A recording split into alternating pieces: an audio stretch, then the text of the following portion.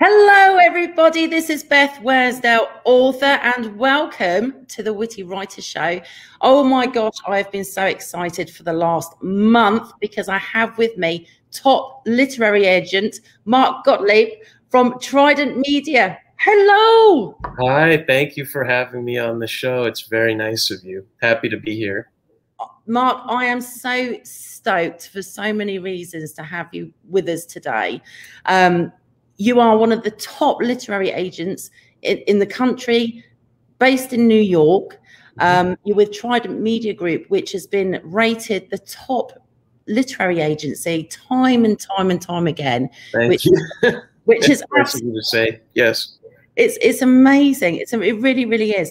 Now, you've got that Trident Media has over 1,000 top-selling authors. I mean, we're talking award winners, New York Times bestsellers. The collection of authors that you have who have been highly successful just speaks volumes to the talent within your company, you included. You must be so proud.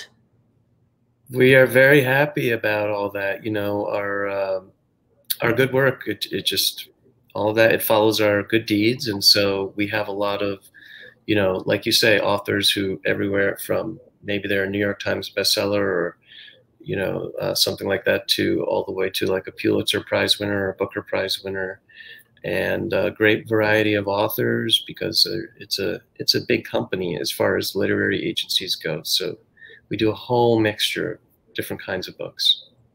Now, I know because I highly, as I mentioned to you before we came on, I do research everybody I interview, and your reputation is fantastic and it's extremely well deserved, I have to say.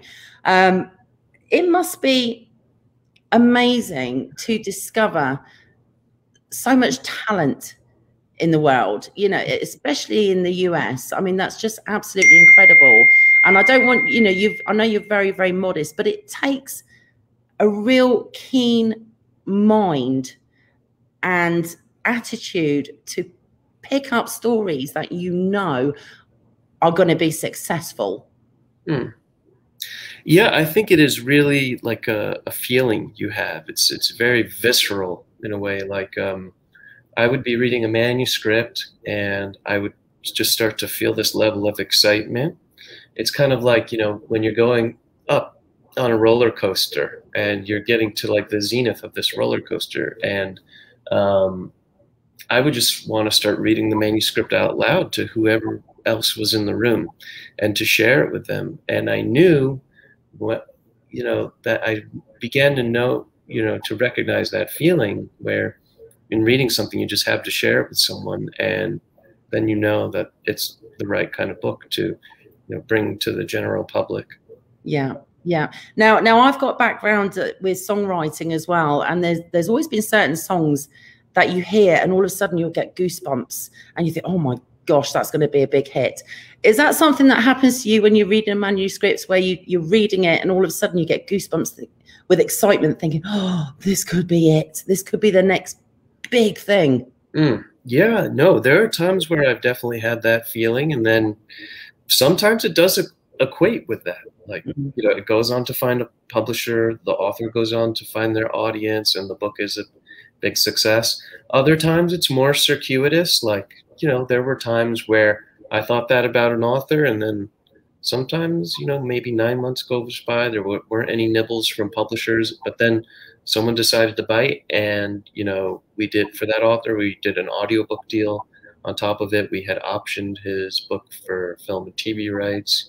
And, you know, he was very, very happy. It was his debut novel. So it happens in all sorts of ways. And then there are the books which, even when they go on to get published, sometimes they have what seems like a quiet publication and then they just backlist extremely well. They become a bestseller almost out of nowhere. It's just amazing, isn't it? The publishing world is so much bigger than we realize. And I have to say, before I published my books, I had no clue how huge the publishing industry is. It was a complete eye-opener to me. And it sort of blew my mind for a little while. It was a bit intimidating, to be honest with you. And I realized, you know, how big of an industry it is. It's mind-blowing. It really, really is. We've got lots of people who have joined us. I just want to give some people a shout out for joining us, if that's all right. Sure. Have a look. We've got Suzanne who's joined us. She says, hello, Beth and Mark. We've also got Josephine who's in the UK. Carla Lewis, she says hello as well. And we've also got Scott Lloyd. He says, thank you for hosting this. You are very welcome, Scott. You are very welcome indeed. And we've also got Jennifer Greer, who says, hi, Mark. Hi, Jennifer. We've also got Autumn Bardot. Now, Autumn is actually my co-host for our new group that we've just recently created called Write Better, Author Smarter. And like you, Mark, we've been actively trying to help authors, especially during the time of the pandemic, and, you know, give them ways they can help themselves and the tools they need from experience. And she is absolutely fantastic, bless her. We've also got Terza in Germany. She said, hey, I'm here, woo! She's got the most bubbliest personality. Honestly, she really has. Fantastic author as well. We've also got Heather who's joined us. Heather actually works at a New York library in, I don't know whether I'm going to pronounce it right. I want to say Scolary, but Scolari. And I recently hosted an event with them, which was absolutely fantastic. That was for authors and writers. We've also got, let's have a look. We've got, okay, I don't know how to pronounce your name, I'm afraid, and I don't want to get it wrong. I want to, oh, I have no clue. I am sorry. Any ideas, Mark? I'm sorry, it's such an unusual name. Yogan Egan. Well, hello to you anyway from Ireland. Thank you for joining us. We've also got Wendy who's joined us, and Robin. Hello, Robin. And Jenny, who actually hosted the library program with me last week. She's fantastic. And we got Gloria. Oh, and Terza says, thank you so much. And your writing, of course, is me. Oh, she's talking about my books. Thank you, Terza. She's so sweet. So thank you, everybody, for joining us. If you've got any questions for Mark, please put them in the comments. You only have to put the question in once, and I will see it, and I will try and put your question up on the screen for Mark to see. Now, I have already prepared some questions as well, thinking about the most common things that people generally ask Mark. I'm not going to try and put you on the spot or embarrass you, because I hate that myself. Now, you've got such a wealth of experience, which I think is absolutely amazing, because you've worked with different departments within the publishing industry, haven't you? So you've done foreign rights and the audiobook side, as well as sort of the promotional side and everything. Bearing all that in mind, obviously that's given you a lot more experience than a lot of literary agents. What are the most common mistakes do you think authors make when querying? What are the most common ones which are no-nos, don't do it? Oh, I mean, I always say there's so much you can do wrong in a query letter. It's almost easier to focus on, you know, what they can do right, you know, most easily. But some of the worst things I can just tell you right off the bat would be, you know, if you queried an agent and they said, oh, this sounds great, I would love to read the manuscript. And then you say, well, I haven't written it yet.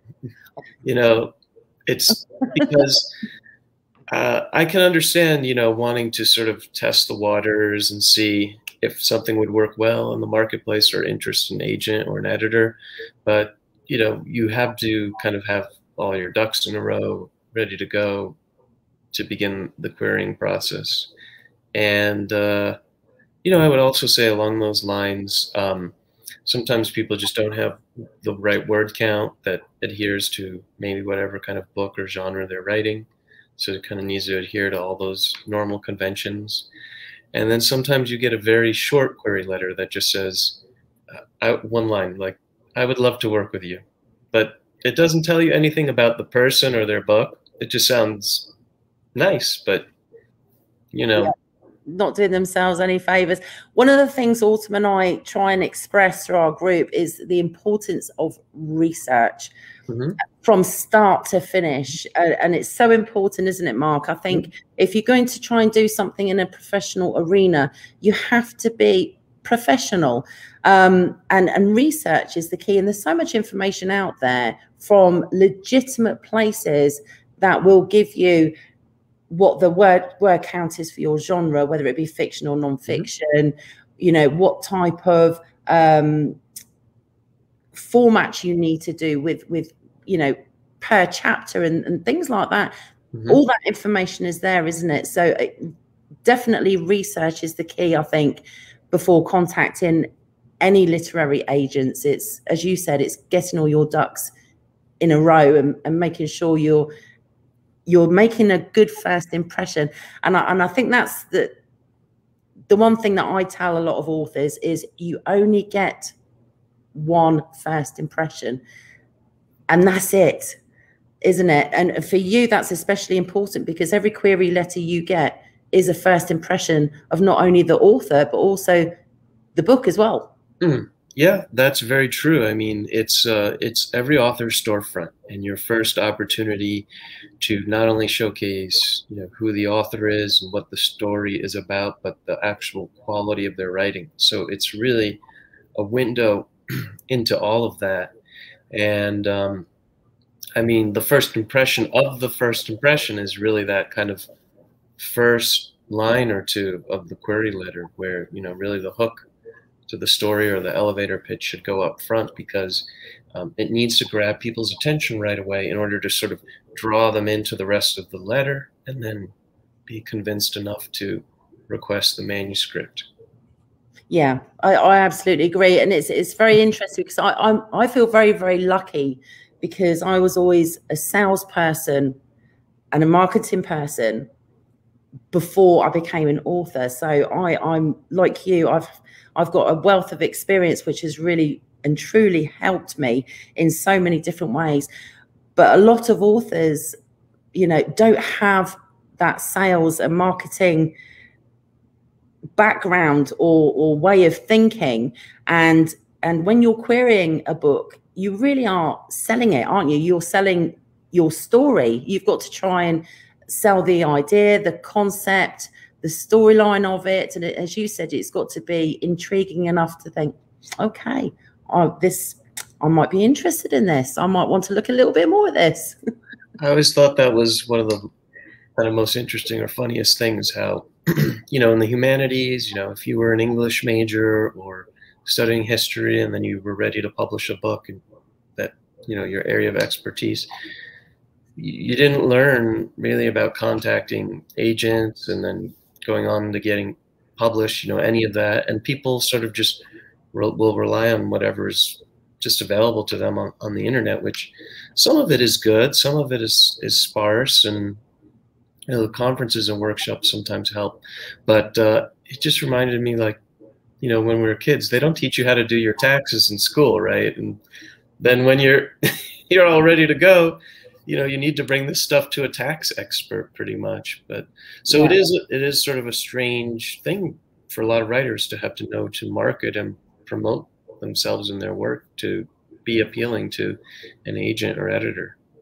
Yeah, absolutely. And I would definitely recommend that any author, you know, if they're looking at querying you or anybody else, is have a look at examples of successful queries that are properly formatted so you can see the type of thing that you need to be doing. And I'm sure Mark would agree, it's research, look into it and find out what you need to do. Yeah, I mean, just to touch on this very briefly, like the good query letter, in my opinion, I think is just very simple. One page, you know, that upfront one line or two about the hook or the elevator pitch, you know, maybe mention a couple of comparative titles to your book, a couple of body paragraphs detailing some of the exciting plot details of the book without too many spoilers, and then, you know, an author bio, one paragraph author bio at the end, and you have yourself a good letter. Yeah, yeah. Do you know, I think after writing mine, I think writing my description and information to go in a query letter, I actually found harder than writing the novels, because as a writer, you are so excited about your story. You know every aspect of it and what happens. And I think it's very easy to overcompensate and try and fit too much information into that short space. And it's very difficult to try and remove elements that you don't need to share straight away. I mean, I'm very lucky because, you know, Autumn and I, we have really good independent strengths, so we help each other. And I think having that sort of buddy system between us is fantastic. I've got the sales marketing brain, she's got the literary, you know, education experience, so we help each other and balance it. We're like yin and yang. It's fantastic. It really works. But when I recently redid my descriptions, because I wanted to, you know, do a slightly different spin on my own marketing, she was the one that had the ruthless edge to say, no, you don't need that. You don't need, no, cut that out, do that. And I think having that sort of support is very important for authors. Oh, yeah, certainly. To find writing groups and things like that. Yes, to get real feedback, and not just friends and family members, because sometimes they will be honest with you, and other times they just, you know, they don't want to hurt your feelings. But to get, some people will take their query letters out for critiques and things like that. But I think one of the best things writers can also do is just sort of read the back cover copy of a book, the jacket copy, because if you really look at that, or even the product page, you know, online, the way the information is disseminated is very similar to how it's presented in a query letter, and then, you know, it carries over to the publisher as a good pitch, you know, from an agent, because query letter works so well, and then the publisher repurposes it as jacket copy. So it's very important. Yeah, it's amazing. I've learned so much over the last few years. I wish I could go back in time with the knowledge I have now. It can't happen. It can't happen, unfortunately. Scott's got a very good question. I'm just going to pop this on the screen for you. Scott says, I had a blog piece go viral last year, 2.5 million views. That's amazing, Scott. And continues to get hundreds of views a year later. Is it important to include this information in pitching his memoir? The piece and his memoir intersects around race, class, and religion in American South. Interesting. So would you say something like that would be important to add to a query letter? Definitely. It's even becoming important for the world of fiction, but for nonfiction, the platform is what really sells books. Publishers want to see someone who has a really big social media following or big subscriber base. And so as much as possible, if you can really throw numbers in the eyes of publishers, they're thinking if just a fraction of those people, that audience, buys the book, we're in terrific shape. They love a built-in audience. So for, you know, memoir is also interesting, you know, in that it's kind of at this intersection of fiction and nonfiction, but I think it's still important. They want to know not just, you know, what the story is, but who the person is telling it, you know, and they're telling it from a soapbox or a Broadway stage. Yeah, absolutely. Do you know, it's amazing, isn't it? Because I think this last, you know, year or so with the pandemic, it's basically forced so many authors to all of a sudden have to use social media and learn new skills. I feel quite lucky that I'd started way back before the pandemic started, so it wasn't so difficult with me. But I have seen a lot of authors struggle with using social media to try and keep the momentum going with their books and try and build their following and everything. Is it difficult for you as a literary agent to encourage your authors to try and be active on social media? Because a lot of authors are very introverted, aren't they?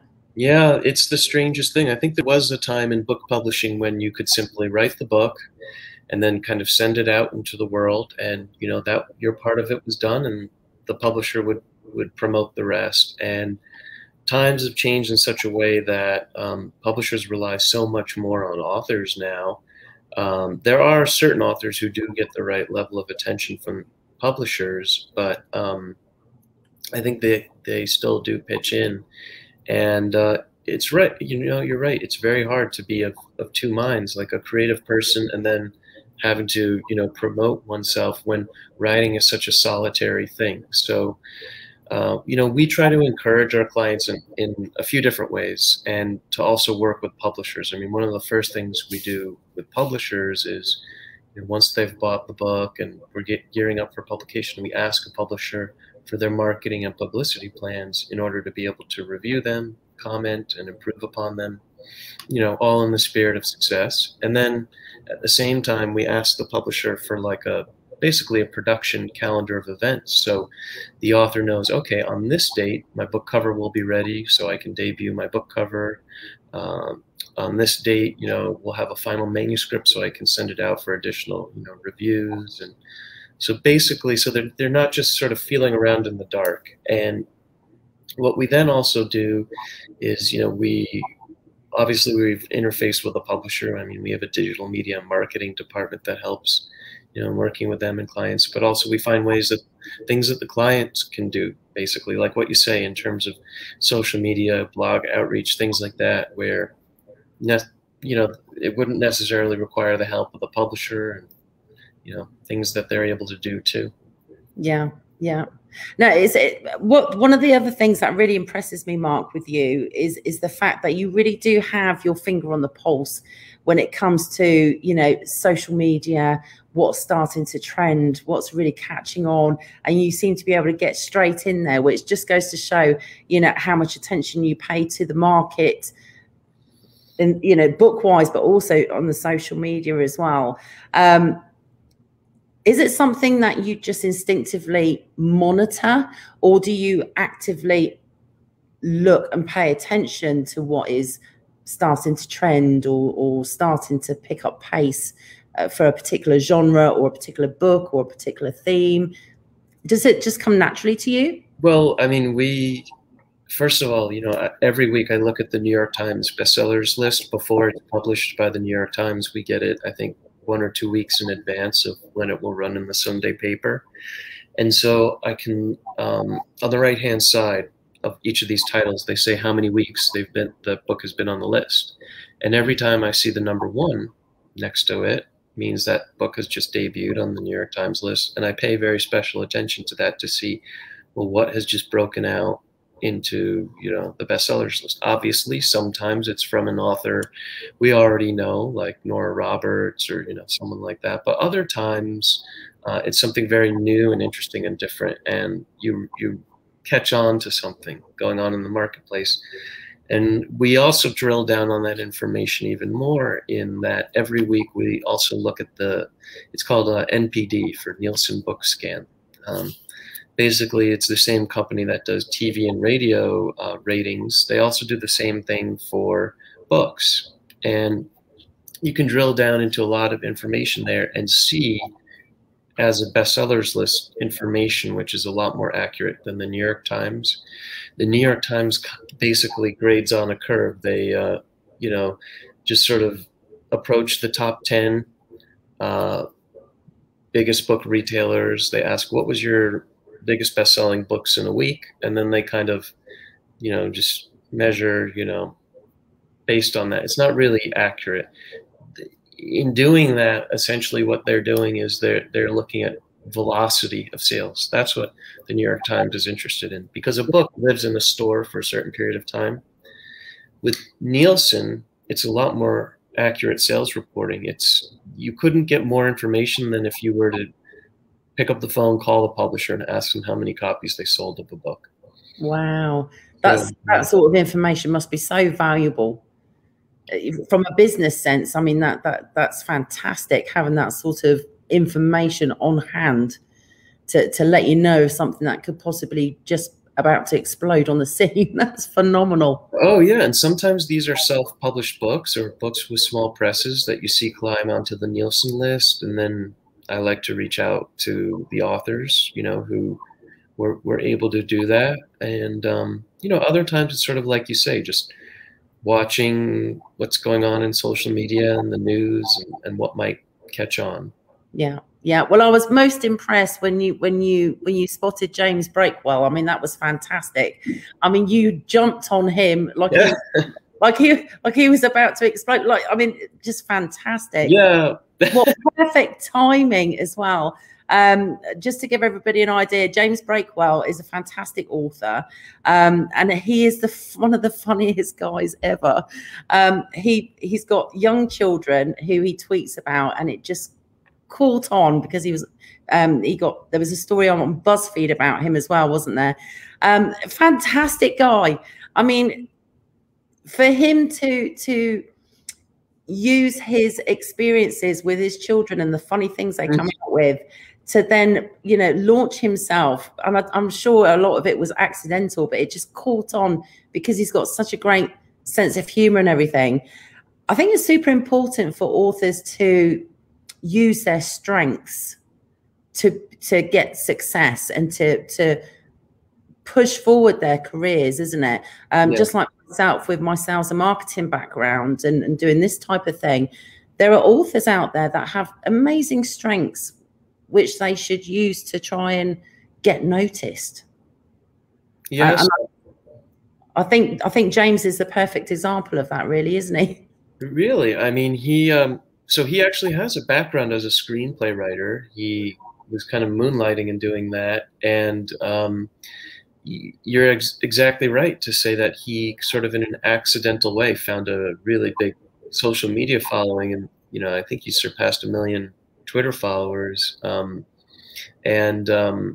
happened was he basically had created a parody account called Very Lonely Luke, where after the Star Wars reboot, the new one, at the end of the movie we see Luke Skywalker, you know, alone, monk-like in the mountains, and we wonder how he got there, and then the movie suddenly ends. So he created this Twitter account that kind of just pontificates of why he could really be there, and it's written from his perspective. What happened was the actor who plays Luke Skywalker, I'm blanking on his name, Mark. Don't ask me because I'm the worst when it comes to names. Yeah, it'll come back to me. But he started following James's parody account and retweeting it. And what happened was he got a following in the millions, and then he encouraged his follower base, which he had built there, to follow his other account. And so it happened very organically. That's, I think, what people have to do. You have to try different things, see what catches on. You know, if something's not really working, you know, obviously don't keep doing that, but it also has to feel very natural. You know, there's some people who they feel like they need to be on every social media platform, but they can't get the hang of Twitter, or they can't get the hang of Instagram, you know. It's tough, isn't it? I'm across all platforms and I manage it fairly well, I have to say. Although Twitter moves so fast, it's difficult to keep up with, because you can literally post something, leave, come back in an hour. Well, it's not in the feed. Yeah. Yeah, you're like, where on earth did that go? Or you've been tagged in something, and there's so many tweets, you don't know where it actually began. So so I do feel for people's frustration when it comes to social media. But as you said, I think it's important to do what we're comfortable with and try and make the most of whichever one works best for us, I think. We've got, oh, there we go, Mark Hamill. Mark Hamill, that's right. There you go, look, see? My Witty Writers Show viewers are fantastic. They are so on the ball. They are fantastic. Oh, and Donna says, yes, oh my God, I love James Breakwell. He's brilliant. There we go. So I'm not the only fan. He's so funny. I've got 4 children, Mark, and the things that my kids have come out with, oh my God. And I think when you're a parent and you see tweets like that about kids, you can relate. You can relate. I literally, when I was heavily pregnant with my daughter, and my 2-year-old came walking into the bathroom while I was busy, and he had a sanitary towel stuck to the side of his face with the wings out, saying, "Look, mummy, plaster." Like that. Oh my God. You know, you can't, trying to invent things like that, you just can't predict it, can you? You really can't. So I wish James the most success, because it's just fantastic. It really, really is. Now, I wanted to get back to the query letter for a second, because one of the issues that I had as a new author when I first started, because my books were a very different original concept, the one thing I struggled with was trying to find comparisons. Yes. It was really tough. The only thing I could think of was like Stephanie Meyer's The Host, and then maybe crossing that with Ancient Aliens and Avengers Endgame. And I'm thinking, would that make sense to anyone? You know, but it was really, really difficult. Now, I know I'm not the only one, because within our group, our writer support group, we've had quite a few authors that have struggled with trying to find comparisons. Is there any tips you can give authors of how to try and express to an agent? Sure. And, you know, I can share this with you as well in the chat dialog box here. I don't know if there's a way to show that too. We can put it in the links at the end if necessary. Or if you would like, I can share my screen and I can show you basically what I'm looking at here. But it's a short article I wrote on my blog, just because I saw this was something that a lot of writers were really struggling with. And, you know, putting together comp titles for your book is not really as simple as my book is this meets that. It really means a lot more than that. What putting together, I mean, we call them comp titles in the industry, but you can say competitive titles or comparative titles. What it does is it holds your book in high esteem to, you know, compare your book to, you know, really ideally a bestseller published within the last 5 years of the age range of the genre. So if you've written, you know, perhaps, you know, women's fiction or romance, you wouldn't necessarily compare it to a children's book. So you want to kind of be accurate in that sense. And what this does is, in having selected good comp titles, and they really need to be books, not movies. Yes. We're trying to figure out where books go in a store, not necessarily where they would, you know, go on Netflix. And what that does is a few things for you. It's the magic bullet in terms of finding, okay, which agent or which editor published that book, because then I know that's the person I want to work with. And then what it will also do for writers in the long run, and they'll be really miles ahead in having gone through this process of assembling some good comp titles, the publisher runs what's called a profit and loss statement, like a lot of businesses will do, or a P&L sheet, sometimes call it. And basically the magic numbers, if you can really make book publishing into a science, you know, the magic numbers they're projecting for how successful your book can be are often the comps. And I think a writer will always be in a stronger position to tell the publisher what they think the comps are than to let the publisher try and come up with it. You know? Yeah. So if they're good comps, publisher runs their P&L, publisher might make an offer in accordance with how successful those comps were, which would be great. And then where it also finally becomes really important is kind of the end result, where now your book is going into a store and you're going to reach the readers. Well, guess what question Waterstones or Barnes & Noble will be asking, you know, the publisher, you know, what are the comps? Yeah. Yeah. And that makes sense from a business point of view. That absolutely does make sense, because obviously, you know, for any publisher, it's an investment, isn't it? They've got to be able to rationalize whether it's going to be a good investment or not, judging by how other books have done similar to that. So, you know, it makes complete sense. Thank you for answering that, because as I said, it's one thing that so many authors do struggle with. And I think the reason I struggled with it so much is because I'm actually, believe it or not, a huge horror fan. I've always loved horror books, Stephen King, James Herbert. I love all that. Although I love sci-fi and horror, but I had no plans on writing a sci-fi book. So I hadn't read as many as horror books. So I was like, I can't think of anything similar. So thank you. I appreciate that. I know I'm not the only one. Well, the best tools for this stuff are, you know, Goodreads, Amazon are fantastic tools, because sometimes you'll look up a book on there and it will say customers who bought this also bought or also viewed. Yes. And, you know, it's just leads you kind of down the rabbit hole. Yeah, absolutely. Research is key, everybody. Research is key. Oh, we got a quick comment from Terza with regards to social media. She says, I find Twitter the worst, and you can never write longer posts, and she's not one for one-liners. Yes, I understand. You are, Terza. She does excellent posts, I got to be honest with you. Let's have a look. We've got some more comments before we go through. Let's have a look. Oh my gosh. I will try and get to as many comments as I can. And for some reason, it looks like I froze a little for a second, I think.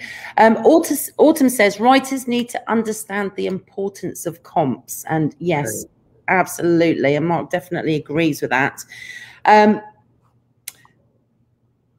My next question goes back again to social media, because obviously it's so prevalent in today's business for publishers, for you as an agent, for the authors.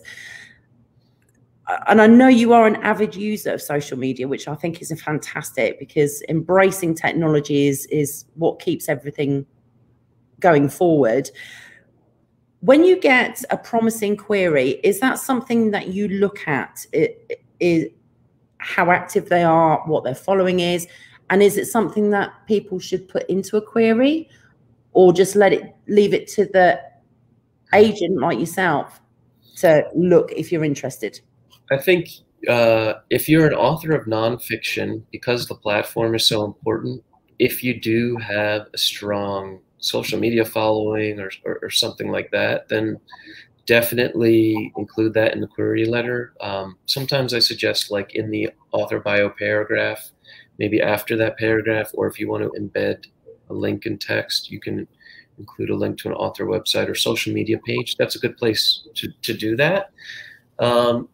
In the world of fiction, it never used to really matter, you know, because the publishers understood it's about the quality of the writing, and by extension of that, the writer will be, you know, a success. And more, which is kind of troubling to me, is publishers are interested in that kind of thing for fiction writers, which is very scary, because, you know, they didn't go to school for that kind of thing, like we talked about with the marketing and all that. And really, what should it matter? I mean, it's how good the book is, not, you know, who's following them or how big their social media following is.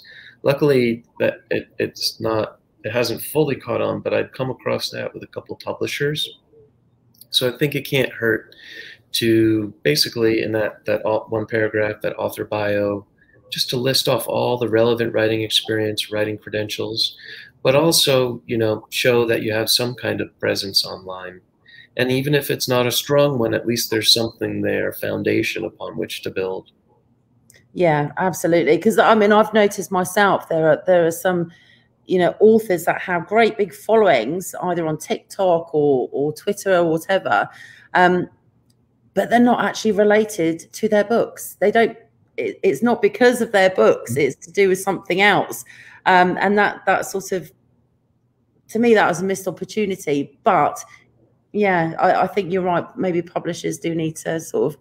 It's a bit of a minefield, really, isn't it? Sometimes. You know, the real meritocracy should be just not necessarily who the writer is, just the writing itself. Yeah. But the internet, people, they obsess over and stuff like that. So until publishers wake up to something else, you know, when they realize they couldn't rely on the data in that way, because it's an art form. It's not an exact science. Yeah, it really, really is. And I think we've all seen, you know, massive changes in the market because of books that have just exploded onto the scene, that have come out from nowhere and just took everybody by storm. And sometimes you just can't predict that, can you? You really, really can't. Okay, so Claire has got a question for you, Mark. She says, do you have a most memorable moment from a query letter, something that instantly made you take notice? Vampire tanks. It's exactly what it sounds like half vampire, half tanks. And I wanted to go for it, but I didn't know if if a publisher would, and I had never heard anything like it before. When I read vampire tanks, my mind went to all sorts of, and I had to see just for myself what it was like. But oh my gosh! Do you know, it's funny. I bet you could literally write a whole book just on some of the queries that you've received over the years, and how bizarre some of them have been. Because let's face it, the human mind is a scary place, Mark, and I'm sure there are lots of people that come up with so many weird and wonderful ideas. Sometimes you must pick something up and go, did I just read that right? Is that what it says? Some of them, yes, some are really, really memorable. And there was this one author who, she had written, it was her debut novel. It was a epic fantasy. She didn't have much of a background in writing. She was an Arabic linguist and was in the U.S. Army and other things. She made her book like 800,000 words, and I said, I had to say to her after I read it, I said, you have enough here for maybe 6 or 8 books. And we ended up chopping it up into like 3 different books, and we sold it. We actually sold her in a debut, in a 5-book deal to her publisher. But most people who would have seen that would have just screamed and ran in the other direction. But the quality of the writing in the letter was so good that I had to request the manuscript. And then I had to know who was this person who was willing to, because normal book length is 80 to maybe 120,000 words for fiction. Yeah. And here she has this 800,000 word book. I mean, that's phenomenal. Yeah. You must have read that manuscript, realized how many books you could get out of it, and thought, oh my gosh, this is a literary agent's dream. It was good in a lot of ways because we were able to chop it up and make it into a series. But if it can't be done, then it is sort of like trying to fit like an elephant in a corset. It's not gonna be able to happen. And then if you have the opposite problem, sometimes that's even worse. There are books that come to me which, if they're novella length, it's very hard to sell to publishers because the margins for profit for publishers are too small on things like that. Yeah. And then so authors will try to really pad in more words to bring the word count up.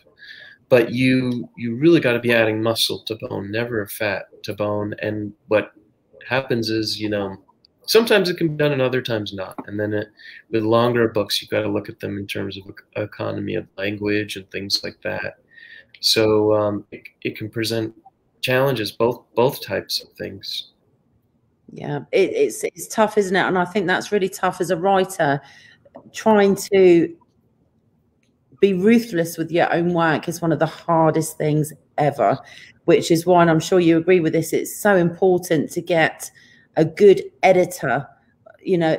Obviously we're all on different budgets, but try and get a good editor for your money to try and get your manuscript as tight as you possibly can before it goes to someone like Mark, where it's going to get that first impression. It's super, super important. Oh yeah, for sure.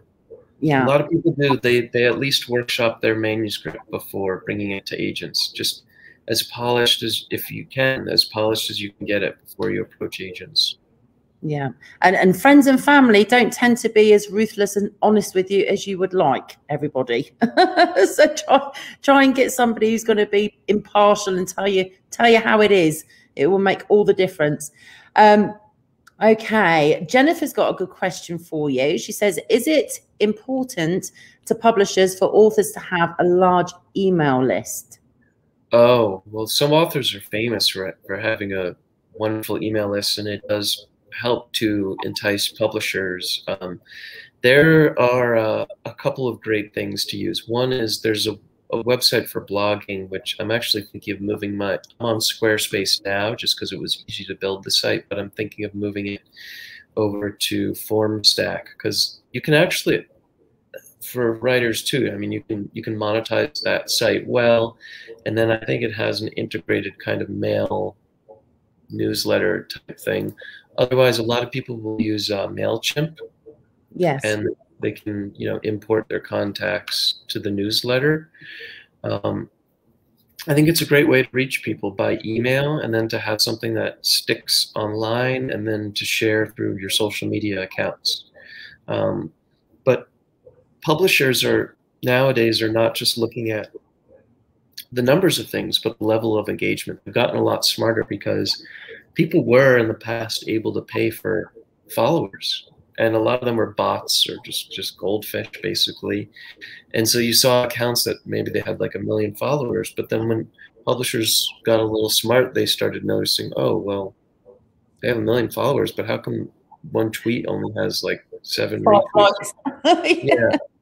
And so now publishers look to see if that carries through to the level of engagement. And the good news is for authors is sometimes, I mean, you don't necessarily always need to have like 1 million followers. Like, if you have that dedicated audience, people who are really engaged with you and your work, and you can kind of show that to publishers, then sometimes that's a lot more convincing than, someone just throwing something out there to the ether and asking a bunch of bots or goldfish, whatever, to buy their new book.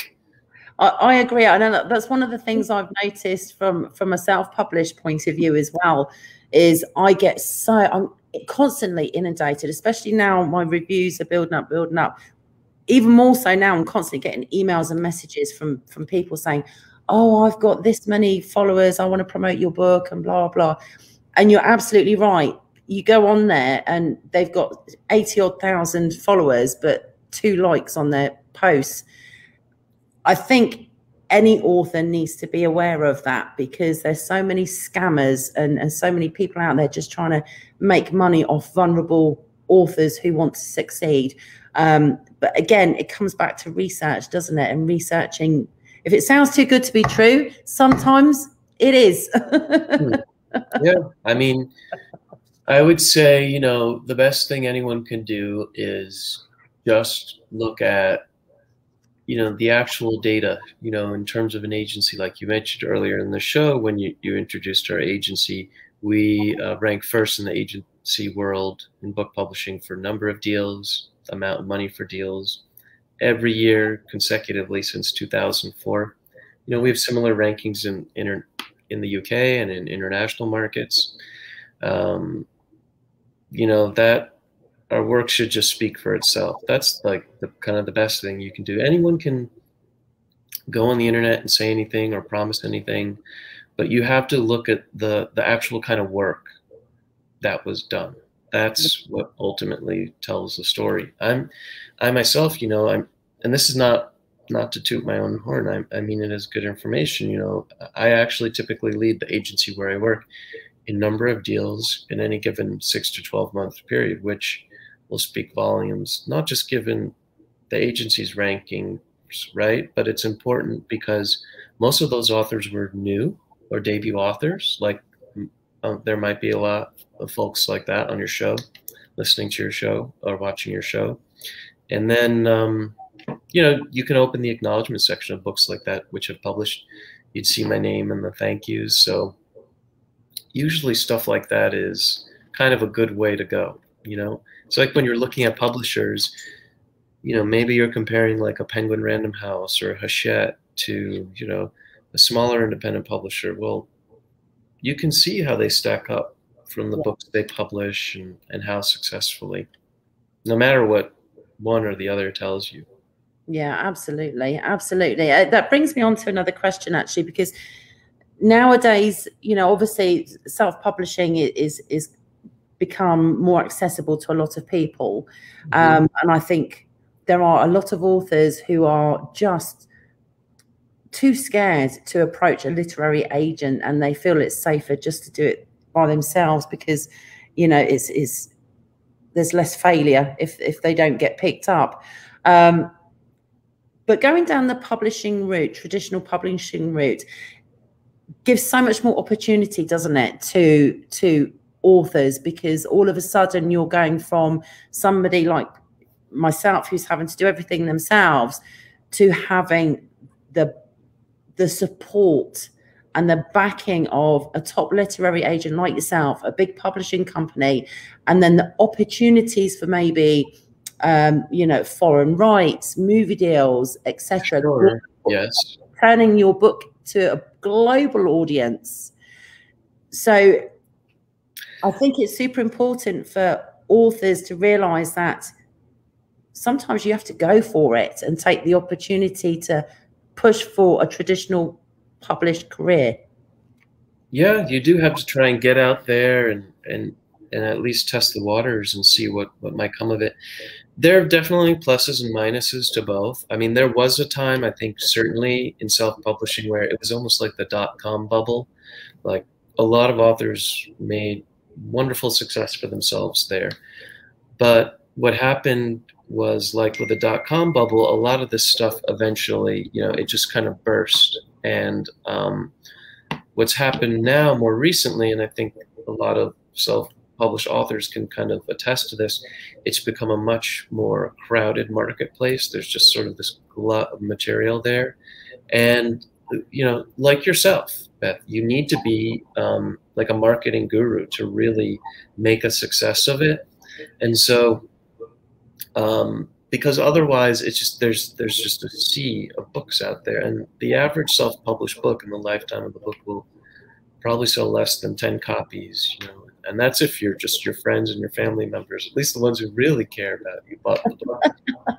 but you know, what the thing too is that's also challenging is it's become a race to the bottom in terms of the pricing of these books. So you see a lot of books that go as low as 99 cents, and you have to sell a lot of them in order to make business sense of that. Like, it's like what we call like the McDonald's or the Walmart effect. Whereas publishing is different in that we're not selling McDonald's hamburgers, we're probably selling, you know, like Kobe beef burgers or something like that. And so you make the numbers up differently, but also I think the benefit of being with traditional publishing are a lot of the things you said. You know, it lends a lot of provenance to writers in the eyes of the book to film and TV community, publishers doing foreign rights, you know, for books in translation. Yeah.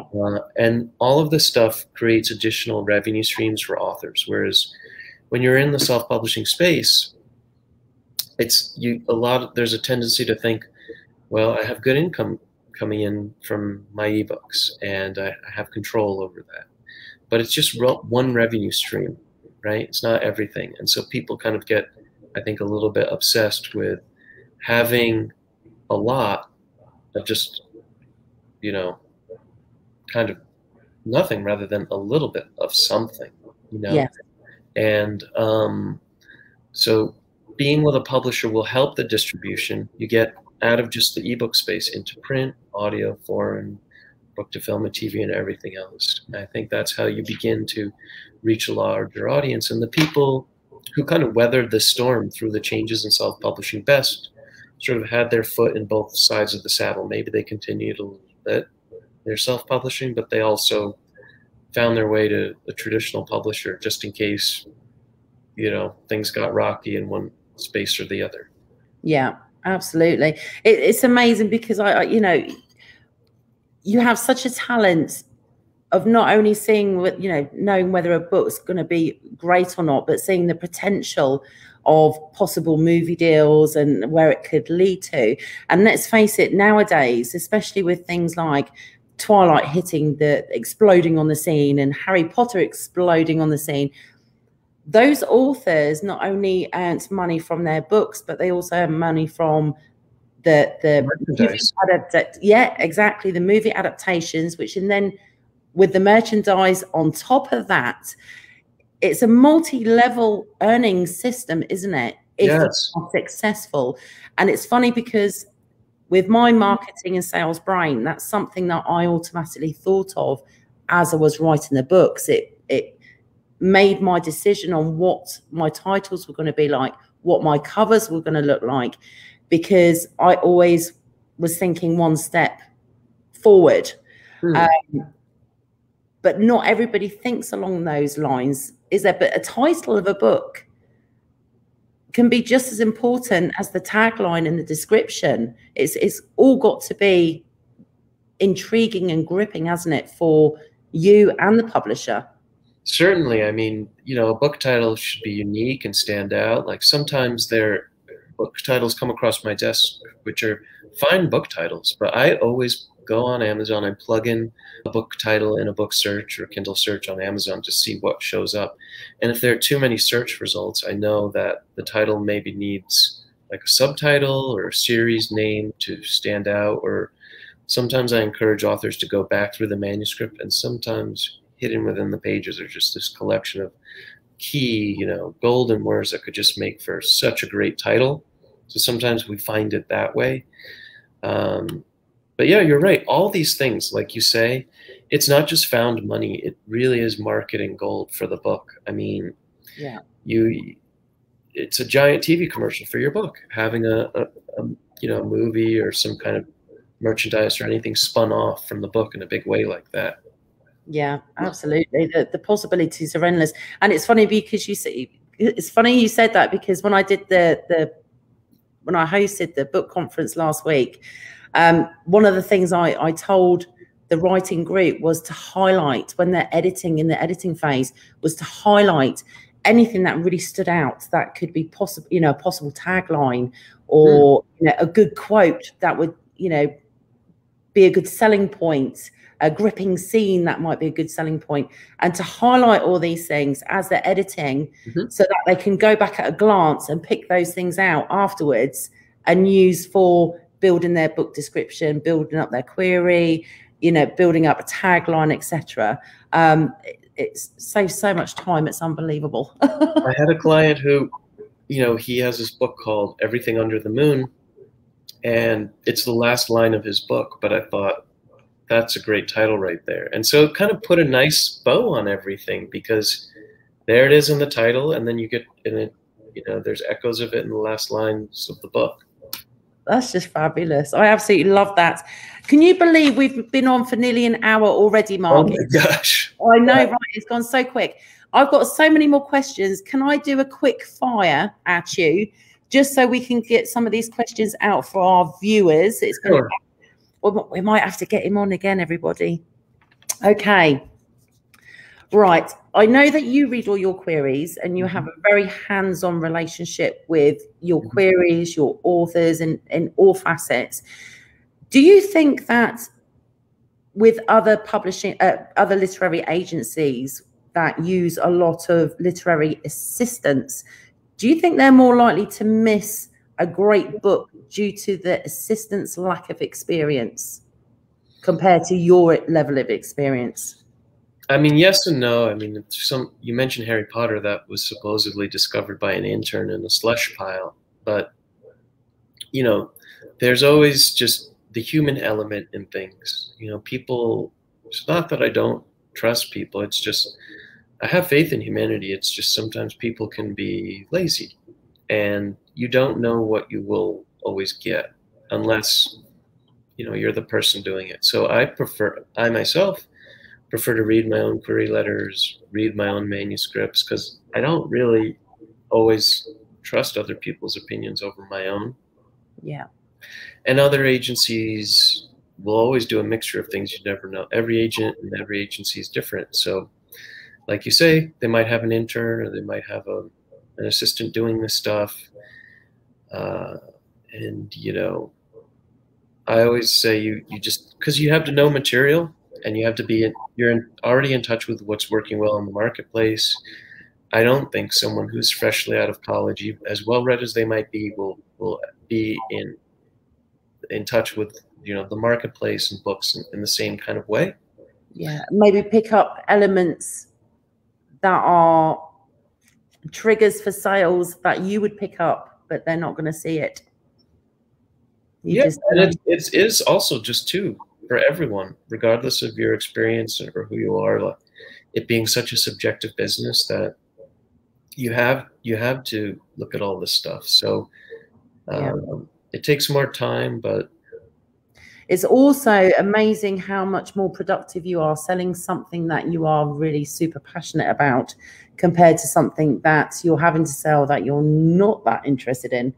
That makes a whole big difference as well, because I'm sure your enthusiasm over a new project is probably quite contagious when you get in front of somebody at a publishing house and you're saying, oh my God, I've read this fantastic book. Oh, you've got to read it. So your enthusiasm over something that's really new and exciting must go a long way as well. Sure, yeah. I mean, sometimes it is exactly like what you say. Other times it is just knowing that a book will work well in the marketplace. And sometimes I'll work with a book or I'll recommend it to a colleague. There was a book by like a famous historian on Abraham Lincoln about it was kind of like almost like a retelling of Taming of the Shrew. Like there was the story of Lincoln's marriage was very difficult. And I thought he was an interesting, knowledgeable historian, a unique portion of history. You can't go wrong in publishing a book on Lincoln, really. But I was a little worried, given the world is very politically correct now, and you know, even if he did have difficulties in his marriage, you know, this was right in the midst of sort of the Me Too movement, and so I didn't want to touch a book like that. But I saw the promise in it. I recommended it to a colleague, and he was able to sell it to a publisher, and successfully. He did run up against some challenges, you know, in the process, and some editors had the same kind of feeling I did, but the book eventually found its home.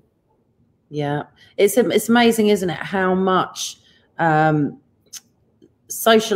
public social anxiety over social issues can have such an impact on a market, whether it be books, movies, or whatever.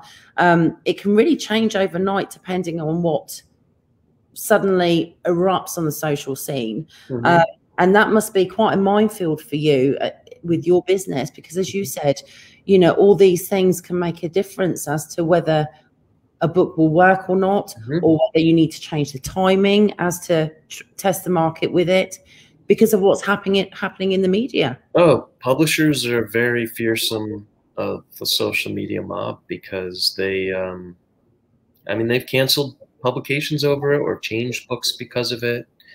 You know, it's gotten to be very, very difficult. And so, I mean, it's hard to know what to do. I mean, it is the democratization of the internet, but at the same time, like, things are, I suppose, people should have a voice, but at the same time, they don't always know the best thing to do with that. Yeah.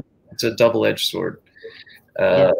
And so publishers have gotten so sensitive to a lot of these things to the point where we've seen books get like these sensitivity reads before they're even published. And, you know, publishers have all kinds of discussions around, you know, basically whether it'll be the book is a ticking time bomb, or if it's like really going to just be a good and easy, smooth sailing for them, basically. Yeah, it's amazing, isn't it? It's only free speech if it's a minefield. Put it that way. It is an absolute minefield nowadays. It really, really is. Oh, Scott says, but controversy can also drive sales, correct? I think it depends, Scott. Depends on the topic. There were some books which were just sort of, again, canceled outright, but there were publishers who, okay, they said, this is the funniest thing. They staged a walkout, the employees at Simon & Schuster. They said, we're not going to publish Woody Allen's memoir because they had certain ideas about controversies in his life. And they did similar things with, you know, conservative politicians who, you know, during Trump's presidency, it was like such a highly politically charged time. They canceled the same types of books. The funny thing was, these books got picked up by places like Skyhorse Publishing and Regnery, which are, you know, larger independent publishers, but much smaller than a Simon & Schuster. Guess who distributes Regnery and Skyhorse? Simon & Schuster. They never really canceled these books. They just made it look that way to everyone. And the hoo-ha surrounding the whole thing probably helped the book sales as well, and the pre-orders. It's amazing, isn't it? I've seen recently, you know, certain books, especially children's books, that are all of a sudden under scrutiny because of sensitivity, but it's just going so far left field. It's scary, like Roald Dahl. I was brought up on Roald Dahl books. They are so beloved to so many people, and yet, you know, there's a element of Yeah, I agree with you. People need some kind of perspective on these things, and to just contextualize the books. Like, times were different back then. You know, if you need to, put a plaque on it or next to it explaining, you know, why this book was the way it was. But I do agree with you. I think it's a big mistake to whitewash history, because if you know, forget about a lot of the atrocities of history, you know, you're doomed to kind of repeat them. Exactly. You don't learn from them. You don't get a chance to educate the younger generation and make things better. And I think that's super important. But, you know, a lot of times when this sort of thing happens, all that does happen is that the sales go crazy. I mean, Roald Dahl books, all of a sudden, they got a massive surge in sales. Oh, yeah. Because the majority of people want to keep those books and want them in circulation. They want to read them to their children, their grandchildren, and so on and so on. So it is absolutely crazy. Okay, next question for you, Mark. I'm not going to keep you too much longer, I promise, although I could chat to you for hours, I've got to tell you. Okay, do you pay particular attention to self-published books that are doing really well and are getting many great reviews? Would that make you reach out to that author? Yes and no. I think publishers have gotten a lot more savvy to how they decide to take on self-published authors. So before, you know, you could show a publisher like, oh, we sold 50,000 copies of this self-published book, and that is 50,000 copies is like a publisher's, you know, big first printing for probably like one of their key titles, if not one of their lead titles.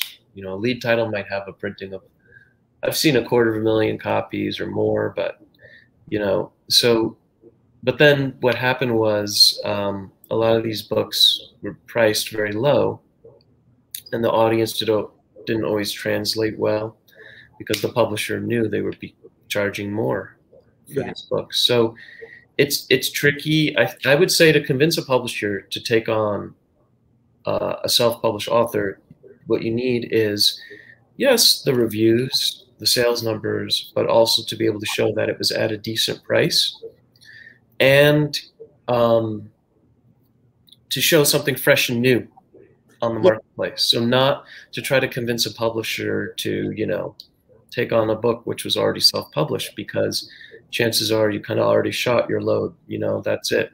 That your audience has been reached. But and to really get in at the ground level. So not, okay, well, I'll give you book 3 in my, you know, 10-book series. It's a little awkward for the publisher to walk in on the middle of that. It's better if you start with a new series or new standalone title, so the publisher can build from there.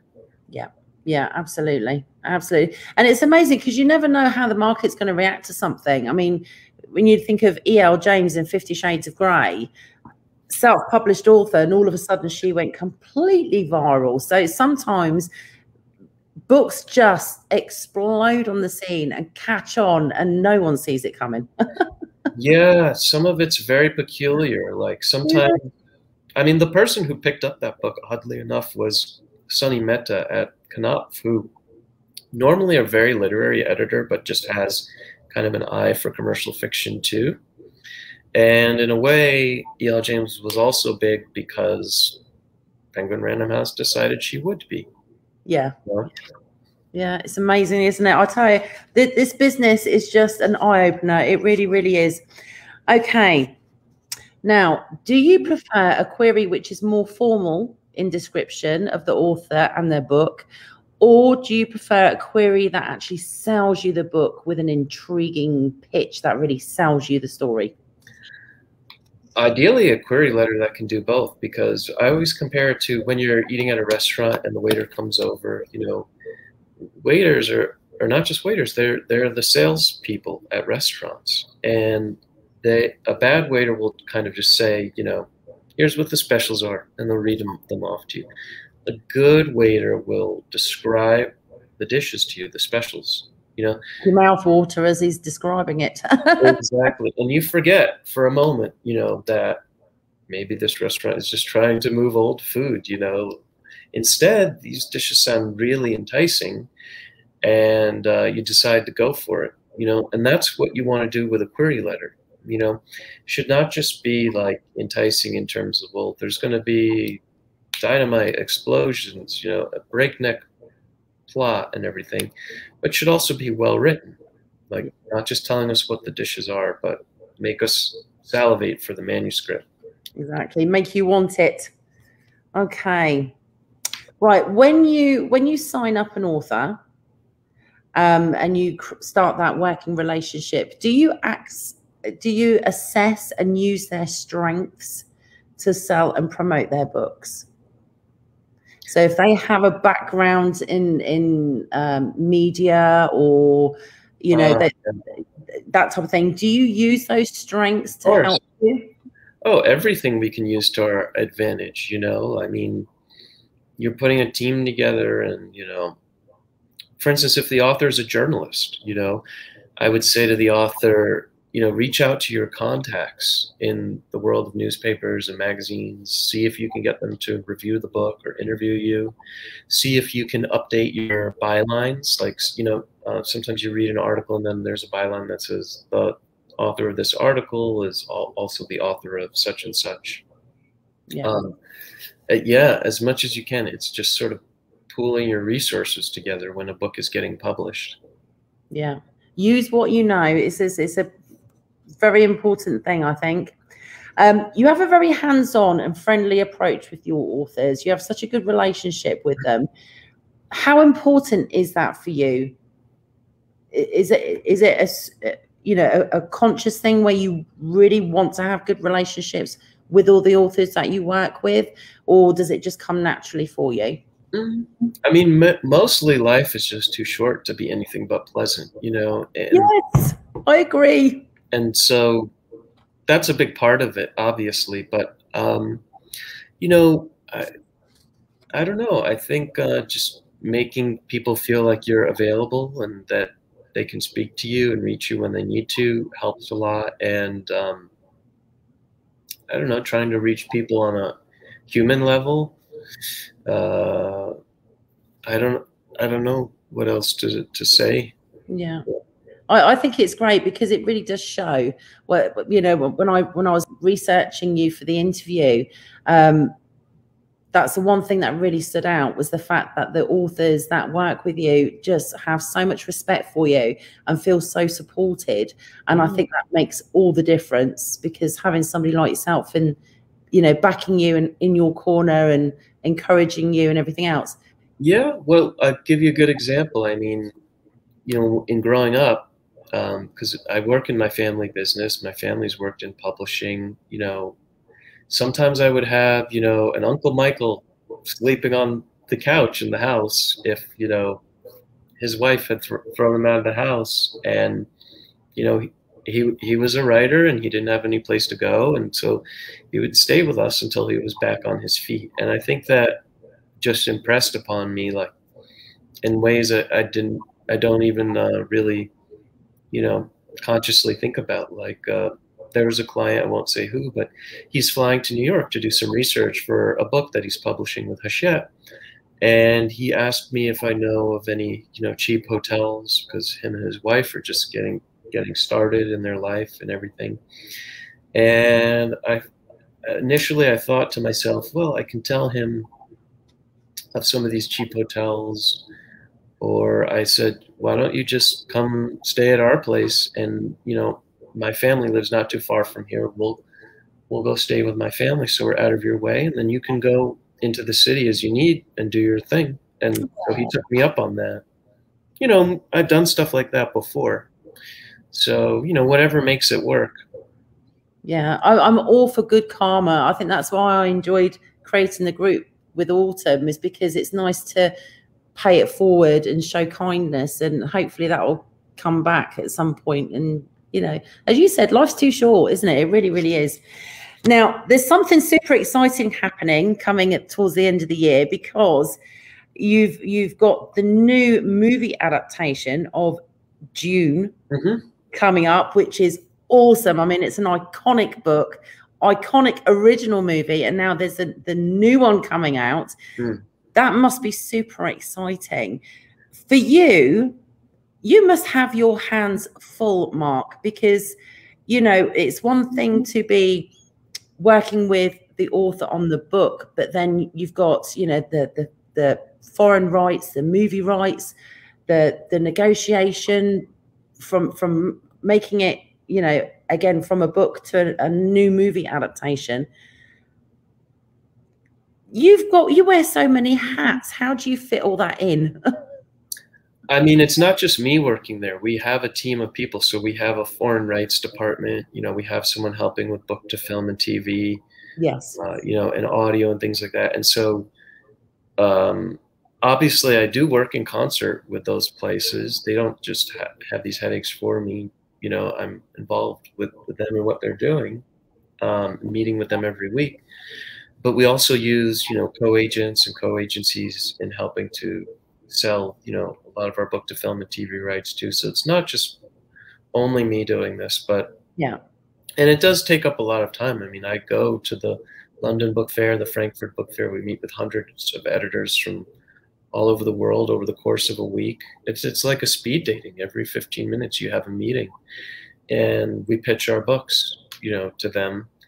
And then I do a similar thing in going to Los Angeles every year, although 2020 was obviously a different year. But luckily, our last trip was right before all that started. But yeah, we go to Hollywood every year. We meet with a lot of different film and TV production companies, executives in those places. And in a similar way, we're having those meetings, but they're actually more so every hour, because we have to drive to different parts of Los Angeles, and with the way the traffic is there, we plan our meetings, so there's time in between.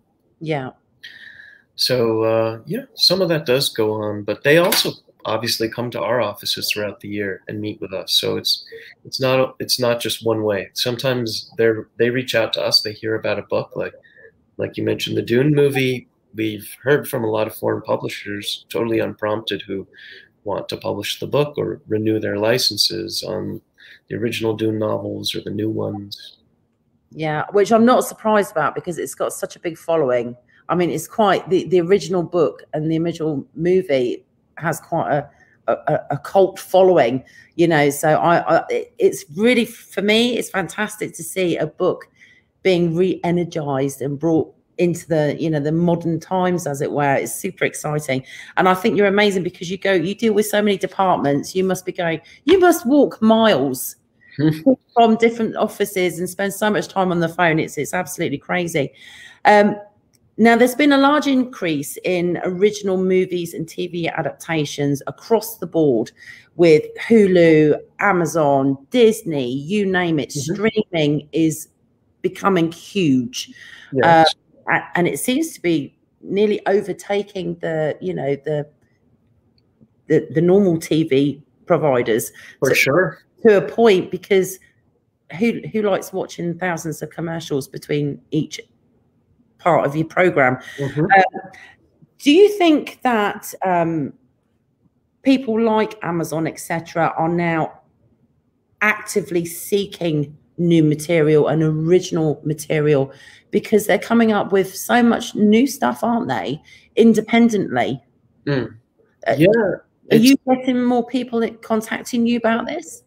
It's pretty wild. I mean, so on the one hand, you know, you used to have sort of this bottleneck of a system where there were just, it's almost like major trade book publishing, there being only, you know, 5 main buyers. In the film and TV industry, it was like the same thing. You had pretty much 4 or 5 main big buyers. And then with streaming, like you say, I think people had this big wake up moment where, why am I paying to watch commercials again? And instead, they would rather pay for what they want, almost a la carte. And so in a lot of these, what initially happened was Netflix had a lot of backlist, basically. They had all the stuff that film and TV companies pretty much done before, which kind of like the books, it either lived its moment in a bookstore or, you know, you were watching reruns on TV. There weren't a lot of places where it could look. They were basically relying on box office numbers and things like that, you know, TV commercials, things like that. And then Netflix put places like Blockbuster out of business, like what's happening with Barnes & Noble and, you know, in publishing. And yeah, streaming became the norm. But what happened in an interesting turn of events was when these licenses started expiring on Netflix, they used to have a bigger catalog. Paramount was taking a lot of stuff back and saying, we're going to make our own streaming channel. Or Disney, when licenses were expiring, they were taking their properties back and putting them on their own streaming. So Netflix started saying to itself, well, we need more content. And whereas there was a period of time where they were pretty resistant to having new projects, if you could walk in a project that was all put together, and by that I mean, you know, it's funded, you know, there's a writer, a director, a producer, the actors, it's ready to go, to Netflix, they have nothing to lose. It's just putting it on a server. Yeah. So that's where it's become easier. But just trying to go in sometimes without something packaged and put together in any place is really difficult unless the book was like a big bestseller, or like they call it at West, they like to call it like a tentpole property, you know. So you need something like that to really convince them to just sort of take it on board out of the blue. And I think it is very, very hard to do that unless you've, you know, I think you had to have gone down the traditional publishing route, created big success for the book, like it's garnered awards or hit bestsellers lists, because in the eyes of the film and TV community, and they don't really read too much, unfortunately. They're looking at that in terms of all that data, and to them that's the provenance behind the value in the book. Yeah, absolutely. It's absolutely amazing. Mark, I literally could talk to you for hours and talk your ear off, because I find you so fascinating, especially with your wealth of experience and your achievements and everything else. But thank you. You've been absolutely amazing. And I want to thank everybody who has joined us today. You've been wonderful. You really, really have. We've got a few more comments. I'm going to quickly pop them on the screen before we finish. Okay. Let's have a look. Okay, so I think we've already covered this one. Amy says, should you edit your manuscript before taking an agent? Yes, absolutely. Fine tune that manuscript and get it spot on. It needs to be perfect. It's your first impression. Scott says, no such thing as bad publicity. Bad publicity, haha. Oh, I don't know. With the cancel culture that's going on at the moment, I think sometimes there can. You just never know. Terza agrees with you, Mark. She says, agreed, lead with kindness. Absolutely. And Wendy says, oh, there we go. Wendy says, thank you both. I really enjoyed this. Oh, they have been absolutely fantastic. Mark, please stay with me because I'd like to say a thank you after we finish. But you've been absolutely amazing. And I love the fact that you're so candid and you're so honest when it comes to talking about the publishing world. And all the information you've given us is so valuable. It really, really is. Is there any last things you would like to say to our viewers that they can take away for future reference, no matter what level they are in their writing career? I would say, you know, just given how scary a year 2020 was, that you have to realize that, you know, publishing is still here. Publishers are still buying books, and they are not thinking about necessarily what 2020 was like or what today is like. Whenever they're buying a book, you know, they're thinking 1 to 2 years in the future. So they're thinking of a brighter future. So I think authors should remain optimistic and, you know, eager to seek out, you know, publishers for their books. Yeah, absolutely. And it's never too late. I don't think it's, no matter what your age is, it's never too late. I couldn't agree with that more either. I have a lot of clients who made their debuts, you know, sometimes even after retirement. Yeah. Which, let's face it, is when most people have got the most time, because all their kids have left home, their careers are, you know, ending. They've got the time and opportunity to do it. So chase your dreams, chase your goals, create your opportunities, everybody, because if you don't go for it, nothing's going to happen. So chase those dreams and get those books out there. Mark, thank you so much, darling. You've been an absolute pleasure to chat to. It's been absolutely wonderful. Our viewers, as always, have been fantastic. And hopefully we will see you all on Thursday for the next Witty Writers Show. And we will keep you up to date as to what we're going to do next. So thank you, Mark. Thank you, everybody. And we'll see you at the next Witty Writers Show. Bye for now, everybody.